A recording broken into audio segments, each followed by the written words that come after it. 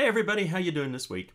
What I've got for you is something really interesting. We're going to do the True Detective effect. So this is a double exposure effect inside of Photoshop. And this effect was made wildly popular by the show True Detective.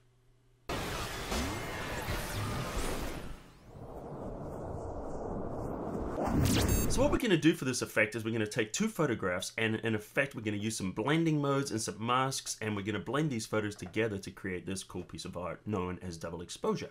It's not new, it's been around for ages, for yonks and eons.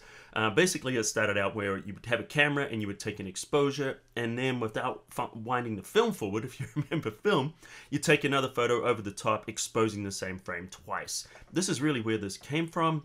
It's been kind of jazzed up a little bit now when we're doing the digital version of it, because we can use layer masks and we can do some really cool and creative things with it. I'm also going to show you some awesome coloring effects and some different things like that. So let's jump on in and do this effect right now. Alright, so we're going for the True Detective look, the double exposure look inside of Photoshop. So this can be used for a number of different images, but what we're going to do is we want to start with two images. So here we go, we've got one of a guy and one of a factory here. I grabbed these from Adobe stock. I've actually got links underneath where you can see the written tutorial, as well as links to actually download the watermarked versions of these that you can follow along with if you like. Alright, so what we've got is essentially we've got a guy here that I needed to find with a loose tie, good jaw there, and a suit jacket. This is very similar to what you'll see to the opening credits on the hit TV show True Detective. And then we want to put something kind of industrial inside, so I found this one here of the factory and the smoke, and these are going to combine well. So the first thing we want to do is we want to combine both of these into the same photograph. So I'm just going to click and drag this. Notice as I go up to the tab, the new one opens, and then I can just go into the middle and release, and it'll drop it in the middle. So we can see we've got the two photographs on top of each other in one document now. So what I'm doing is actually using a Wacom Cintiq, so I do have the advantage of having the pressure sensitivity and a nice pen to work with this. Obviously you can follow along using your finger on a trackpad, a mouse, whatever you like. So anyway, so what we want to do now is we want to actually cut out our guy here. So we're going to just grab right now the quick selection tool. So let's grab that quick selection. And then I'm just going to click and drag in here, or just drag with my Wacom. Notice it's getting really funky and weird. That's because I've got the wrong layer selected. So let me hit Control D to deselect, and now I'm going to drag in the right layer. Notice you get a much better selection. So I'm just going for a rough selection around here. So just kind of clicking and dragging over here. Let's get this somewhat accurate. And I'm just going to kind of grab this up the top here. Getting close, let's get these ears. Grab the second ear. Now this doesn't have to be perfect because we're not really doing a perfect extraction at this point. All we're doing is just getting it good enough to kind of get the silhouette, because that's what we're really going to be using. So this is looking pretty good. At the bottom it's not quite there. We can hit the Alt key or the Option key to take away from a selection like that. Although we're actually going to end up cropping out the bottom part anyway, so it doesn't matter. So we're looking pretty close. Now let's move on our refine edge and clean this up a little bit. So you're going to go up to the top here, see where it says refine edge. Click on there, and I actually want to view this on white. You can see under the view here, you can go under and look at different styles there. I have another video that you can check out, another tutorial, which shows more about refine edge and extracting images. Actually, I've got a few of those on the Photoshop Cafe channel, so just check those out. So what we really want to do though is we want to get a nice little edge around here. So if I click on Show Radius, you can see that's the edge. So we don't want this too wide. And notice I've got Smart Radius turned on, and that will actually keep it a little bit better under control. So I like this nice thin edge like that because that's going to give me a nice crisp selection. So I'm going to turn this off. And it's not bad, but just around the hair here, we could clean that up a little bit. So I'm going to make the brush a little bit bigger using the right bracket key.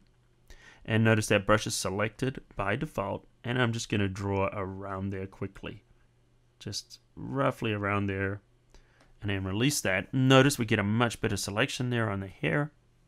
I've got the smoothness turned up a little bit to about 4. You could turn that down if you wanted. In fact, it looks pretty good there. Turn down. Turn it up if the edges look just a little rough and you want to clean them up. If there's other edges you want to clean up, just go around those with the brush, but I think that's looking pretty awesome. And we can also look at it here, black on white. We can see what it's going to look like as a mask. I think that's looking pretty awesome. So the important thing you want to do now, let's just go back there, is turn on here, new mask with layer, a new layer with layer mask. Make sure that's turned on, and then what it'll do is when we click OK, this will pop this onto its own layer and hide the background. So there we go. We've got this nice transparency to work with underneath. So this is essentially what we're going to be doing. So now let's open up our next layer on top so we can see that, select the layer, and now we're just going to drag it into position. So I'm just going to grab the move tool, hit the V key or select up there for move, and now we can just drag this up to the top. Alright, so that's more or less, what we want to work with. Maybe go up a little bit higher. And what we're going to do now is we're just going to crop this down to the area we're actually going to work with. So I'm going to grab the crop tool. You can actually just hit the C for crop or grab the crop tool there. And what we're going to do is we're going to go up and crop it just to about the shoulders here. And I'm just going to go down a little bit so you can see the loose tie. And the reason I'm doing this is if you look at the art from True Detective, you'll see that's about where they're cropping it. Now, one important thing is this delete crop pixels, turn that off, make sure it's not selected, or it will crop this and you'll lose all this area. By turning this off, it means it will constrain this document to this size, but all this image area will still be here if we want to use it later. So I'm going to hit enter, and now it's going to crop it down. I'm going to hit Control 1 to zoom all the way in so you can see, or Control or Command 0 to make it fit the screen. So there we go, we've got it right there, looking awesome. So what we want to do is, if you look underneath here, we've got this transparency under here, and we want to merge these two images together. So let's get into the fun stuff. What we're going to do is we're going to turn this layer on, and now we're going to move in between the two while holding down the Alt or the Option key. Notice when we do this, you'll see the little bracket there with a square on it, that little arrow. Click on there, and then what it does is actually clips this area inside. So this is a non-destructive way of clipping it. If we'd done a selection or a mask, we couldn't move this or use it later, but now we can actually move this around, and this will stay constrained within that space. In fact, while we're doing that, why don't we resize this, because I kind of like this mostly. It's looking pretty good there, but I'd like to make it maybe just a little bit smaller. So I'm just going to hit the Control T for free transform, and then we Command T on Mac, and then if we hold the Shift key now and go into the corner, I can drag and I can shrink this down. So what we're doing is we're just looking for a slightly better fit here. I like the way the smoke goes across the top. I think that's kind of cool and fun. And I like the way that chimney kind of ends here. So I'm just going to hit enter now to apply this selection. So now we've got this sitting on top, and we can do some different things with it in a minute. So what we want to do though is, notice this is all color, and if you actually look at the effect, it's more of a monotone effect. So what we're going to do is we're just going to do that right now. So I'm going to go to the very bottom. I'm going to select here the bottom layer and then click a new layer. And what it does is it creates a blank layer. So rather than having this transparency, I want to fill it for background, give it a little bit of color on there. So we're just going to click here on the foreground color, and I'm going to grab a yellow and just kind of move up here. In fact, I'm going to give it just a touch more green. And let's just play around with that. About there's pretty close, and I'm just going to now fill it with that color. So I'm going to hit the Alt or the Option key and the / key at the same time, and what that does is that fills with the foreground color. And notice now we've got that color over everything. So this is our base color, but so far, the background's nicely filled in, but what about the top? We really want to put some color in here. So what we're going to do is just duplicate this layer. And the easiest way to do it is to grab the layer there and just drag it into the new layer icon, and that'll make a copy. The other way you could do it is with the keyboard. You could hit Control J or Command J, and that'll copy it. And then just drag it to the top. Notice it hides everything. Don't panic, because all we want to do is use the color from this. We want to hide everything else and just use the color. So we're going to go to the blend mode, go down to color. And notice now everything's got a little bit more of a monochromatic look. So we didn't have to go in and convert to black and white and waste a lot of time doing stuff like that we don't need to do. So we're just going to focus on getting the best result in the minimum amount of time. Alright, so let's go down to our layer now. So we've got the two layers on top, they're clipped, but we want to see a little bit more blending. We want to see a little more action happening here. So we're going to change the blending mode of this to lighten. So click on the blend mode, go down to lighten, and release, and notice now the two layers are starting to merge together a little bit. Now there's something that we can do to make these merge a little better, because we've got these areas here where there's nothing really happening, and I'd love this to match the background to kind of hide things a little bit. So what we're going to do is, with our top layer selected, layer 1, I'm going to open up levels. I'm not going to do an adjustment layer. I'm going to apply this adjustment directly onto this image layer right now. So hit Control L or Command L for levels, and our levels will pop up. Notice this little gap here. This is showing that there's no true whites in here. The transparent area would actually be rendered as white. So what we want to do is pull that over, and notice as we do that, it brightens up that area of the image. Now what we're going to do is we're going to go into our midtones here, and we're going to slide this over until it matches. See how we can move it around? And we're just going to tweak these two a little bit. Maybe that's a little far. And go back a little bit there. And what we're trying to do is match the colors in between, or just the tones actually, not so much the colors. So we're just kind of matching that to try to make this disappear a little bit. And see how these edges now are kind of matching and blending in nicely? Click OK. And we've got the first part of our effect. We're very, very close to our result. But what we want to do now is we're actually going to use some layer masks to really finalize what we're doing here. So we've got the 2 layers. We've got a lot of other stuff that's just kind of hanging out there. There's utility stuff. So what we're going to do is work on masks on these 2 layers, and each of these masks is going to do a different thing. So I'm going to add a layer mask to this layer.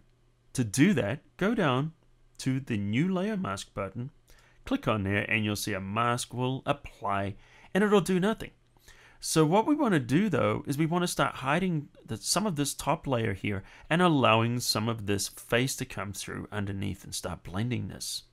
So what we're going to do is we're going to select this to black, change it to black, grab a brush, go up the top here, and what we want to do is just grab a soft edge brush. Notice that the ones that are kind of got the gradient in there rather than the solid one, that's a soft edge brush.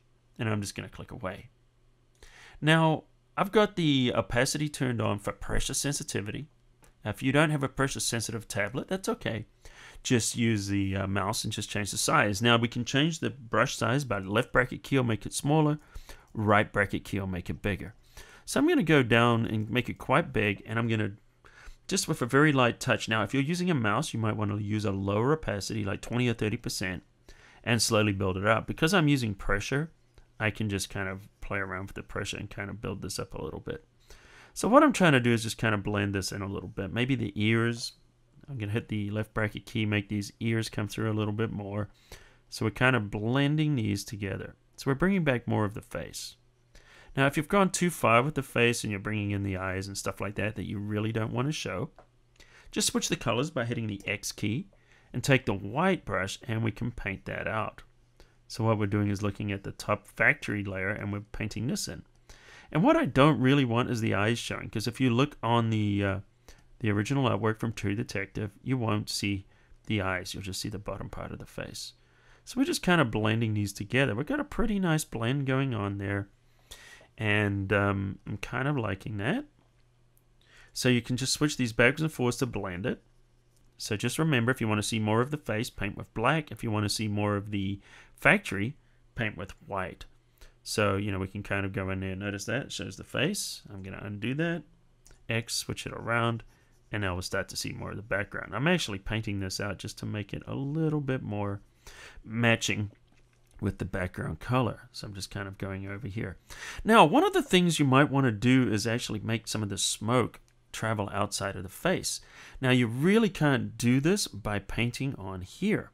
What we need to do is remember this is clipped inside this group here. If I hide the background, over here you'll see we've got this area here. It's clipped inside the bounds of this object. So if we want to paint outside of bounds or go out of bounds, we need to extend that mask. So what I'm going to do is just turn these layers back on.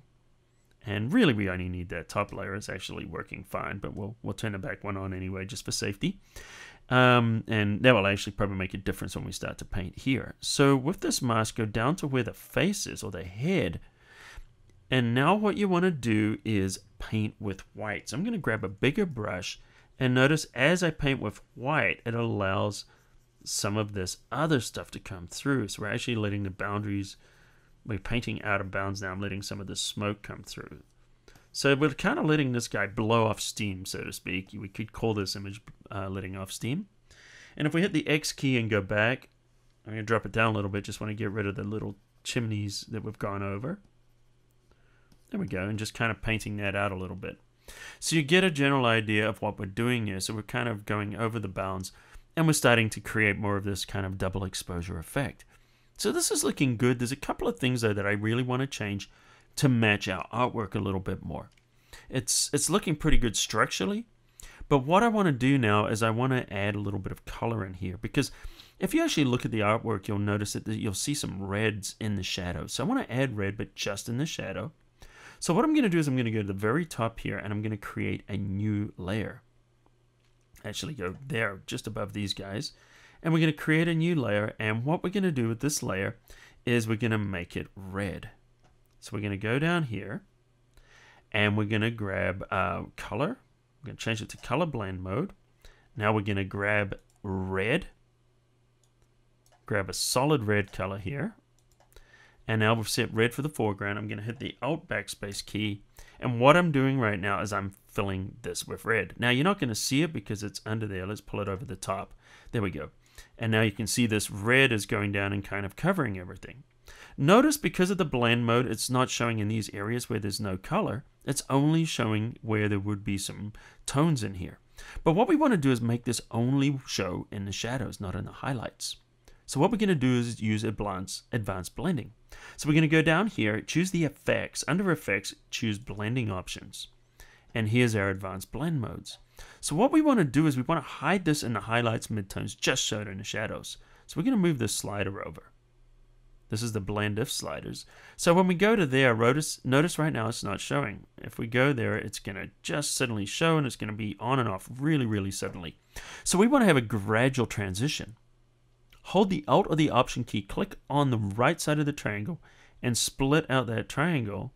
And now we can notice this. We can blend in this transition here and have it just happening in the shadows. There we go. So we've just kind of targeted that red. So we've kind of almost like a duotone effect there. And I'm just going to click OK.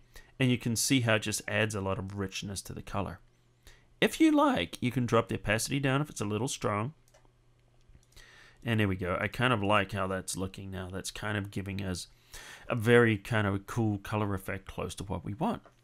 The next thing though we need to do is we need to add some grain on here. This thing really needs some film grain. So I'm going to go and I'm going to grab a new layer. And rather than just click on the new layer right now, I'm going to hold the Alt key or the Option key and then click on the new layer icon. And then we get options here. So we get to do layers with options. So we're going to change the mode to overlay blend mode. Notice that. And now we have this checkbox to fill with 50% gray. Turn it on, and we can call this one grain. If you're good and you name your layers, which I hardly ever do, we're going to click OK. Notice it doesn't look any different, but what we've got is we've got a layer now filled with gray inside overlay mode. Why did we do that? The reason we did that is because I want to add a film grain, but you can't add grain to transparency. So this is kind of a little extra tip here. And as you're probably noticing in this tutorial, I'm adding a lot of tips. You're going to learn a lot of different techniques. Now, I've subscribed to our channel here. Just click the subscribe button and you'll be sure you're going to just get all kinds of tips and stuff as we go. So anyway, let's continue. I'm going to choose filter and I'm going to go down to noise and I'm going to choose add noise. So I'm going to click the add noise here and notice now we can add this grain in here. I'm using Gaussian and monochromatic. And we can make this really strong, or we can reduce it. So we're looking for kind of a film look, and I'm going to click OK. And notice now it's definitely getting a lot more of that kind of filmic look right now. One of the things I'm going to do is just add some type in here. And let me just choose a color. I'm going to grab our picker here, and I'm going to grab that color there. And notice that will set that to the foreground color. Grab the type tool, and I'm just going to click in here. And I'm going to type in Photoshop Cafe, because this is something, if you actually look at the, I can't spell, by the way. I don't know if you knew that. Actually, I can spell. I just can't type. Let's go and change this from Photoshop. Let's change it to Cafe. And there we go. And right now I'm using Avenir Next condensed, and I'm actually going to change that to ultra light. So select all of that, change that to an ultra light. And one of the other things I want to do too is if you actually look at the graphics itself, there's more spacing in between the letters. So I'm going to just go over here and I'm going to increase the spacing here to about 75 or maybe more. We can just click and drag. There we go. About there is looking right. And we can just kind of drag that down to, you know, I don't know, about there. And I'm just going to make it a little bigger. If you look at the actual artwork there, it's got a little bit more heavy and contrasty. So we're going to fix that right now. So I'm just going to hit the tab key, bring this back. What I need to do is just kind of push up the levels a little bit in these midtones. So I've selected that top layer there, and I'm going to go under our layers here. We're going to go under the levels. We're going to apply some levels. And so there's our levels adjustment there. And what I'm going to do is just kind of push this in a little bit. See that? It's kind of plugs things up a little bit, but it looks a little closer to what you see of that artwork. And I kind of like that. That's looking good. All right. So there we go. That's the effect. So I hope you like this. Check out photoshopcafe.com. At the bottom there, I've got a link where you can go in and see the written steps in this tutorial, plus the photos that you can download to play around with. And also, don't forget to subscribe to our channel. It's people like you, when you subscribe, enable me to do this. So please do that. And I do a new tutorial every week. So I'm going to be sending all kinds of cool tutorials to you. Don't forget, follow me at Twitter at Photoshop Cafe. And until next time, I'll see you at the cafe.